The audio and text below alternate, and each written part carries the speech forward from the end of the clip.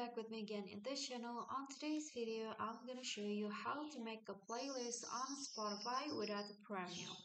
So as you guys can see here that I'm not on premium account.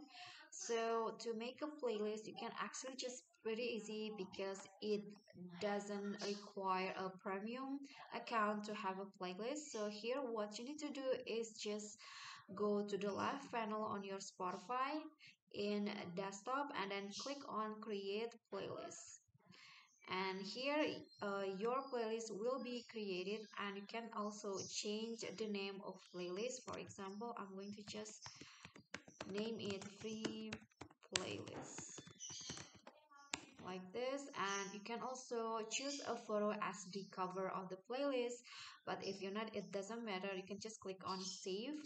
And then after that you can add also add a collaborator to this free playlist, to this playlist, or you can just find something to add to your playlist. For example, I want to add Zayn song, so you can just click on the name Zayn, the artist, or the name of the title of the song that you want to add, and after that you can just click on add